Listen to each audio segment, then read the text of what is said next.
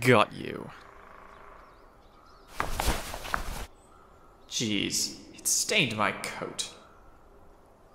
Guess she'll scold me again.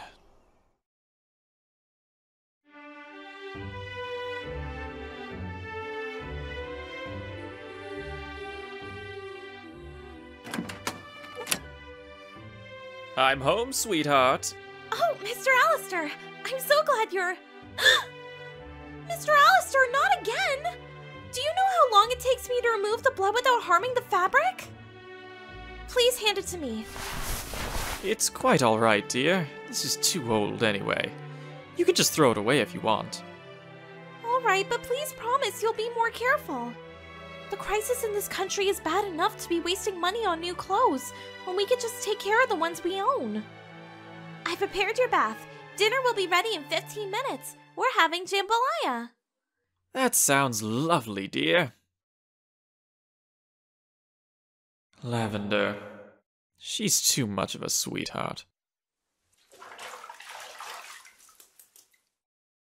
Mr. Alastor, I left clean clothes in your bedroom. Thanks, darling. Charlotte has been a blessing in my life since we first met. I'll never forget the day I found her. It was an incredibly cold winter. I couldn't help but venture myself to hunt a deer in that beautiful white landscape. This is pointless. It's been over 7 hours. Well, time to go back home.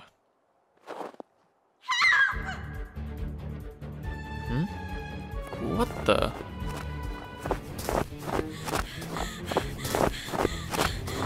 Sir, please help me! They want to desecrate me! Hey, you! Hand over that bitch! I can presume you're all responsible for her wounds. Isn't that right, gentlemen? What could this charming lady have possibly done to deserve this kind of treatment from you? Wait! Don't shoot! It's our right. Her old man gave her to us. And may I ask, who could possibly give away such a creature? He was the owner of Magny's cotton farm. We were his farm workers. That miserable shit tortured us for years. He murdered and raped our mothers, sisters, and wives all this time. He whipped, mutilated, and killed our colleagues. When his company went broke, to prevent us from getting our revenge on him, he gave us his daughter instead. So, I assume you want to use this girl to satisfy your need to inflict damage, similar to the pain he caused all of you? That seems fair.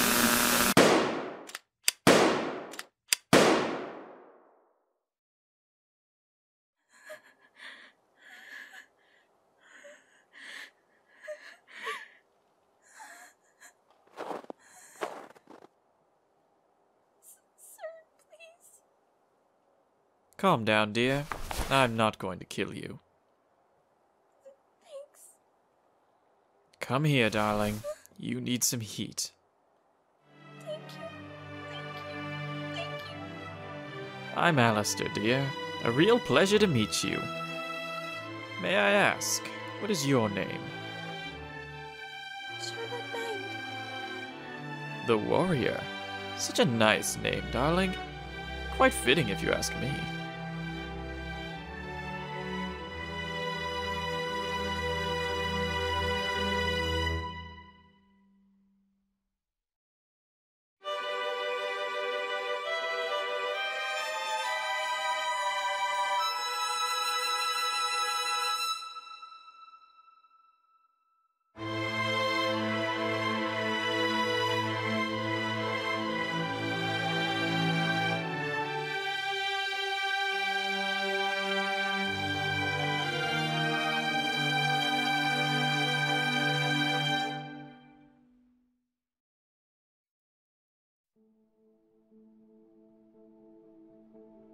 This is pointless. It's been over 7 hours.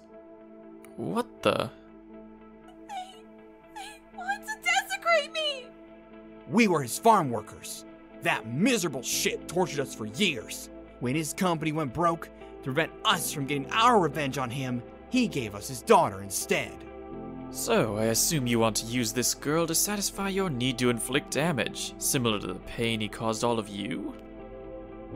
That seems fair.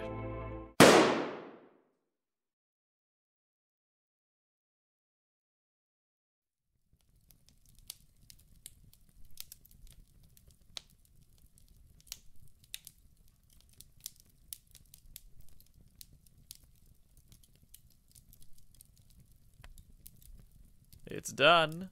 Thank you.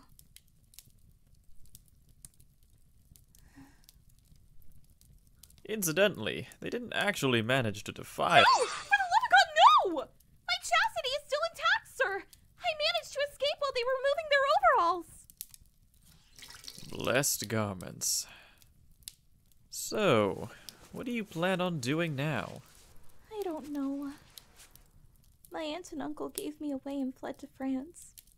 If I go back now, the former Ming plantation workers will probably recognize me and try to do the same to me as those men from before.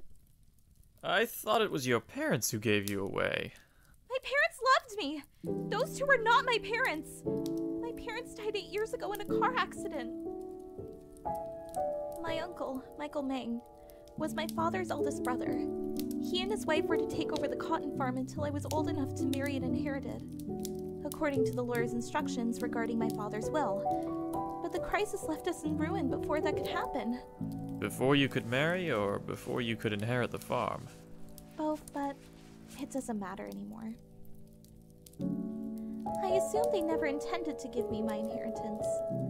And I'm certain that either an accident or a trip abroad with no sight of return would have befallen me before I married. In fact, I wish I was dead now.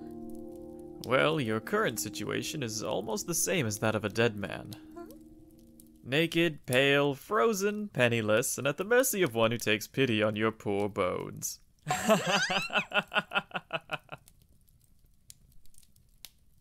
I believe I have a deal you might like. You can stay here, if you'd like. You'd have to take care of the cleaning and food. Basically the little details of what it means to run a household. I am a busy man, and I need someone to help me with what I can't manage to do.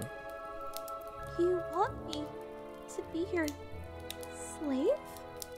Well, technically not. You would be more like my servant. I would make sure you're never left waiting for food and shelter, and I could give you a salary for your needs. And most importantly, I and my friend here will provide you with protection. Everyone wins! You wouldn't hurt me, would you, sir? Oh, my dear. If I wanted to hurt you, I would have done so already. Sweetheart, are you seriously considering rejecting my offer in your current condition? No, it's just, you're very generous, but I don't know anything about being a servant. You've always had them, haven't you? Well, technically yes, but... Splendid! You know how a servant should behave towards their master. The rest you can learn as you go along. So, it's a deal then?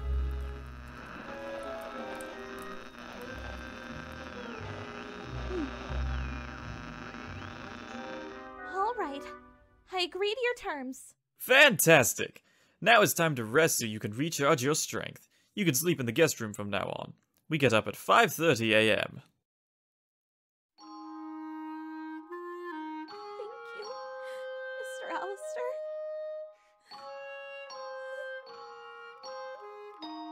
Think nothing of it, my dear. Thank you. Mr. Alastor! Dinner must be ready. I'd better not keep her waiting. I'm coming, dear.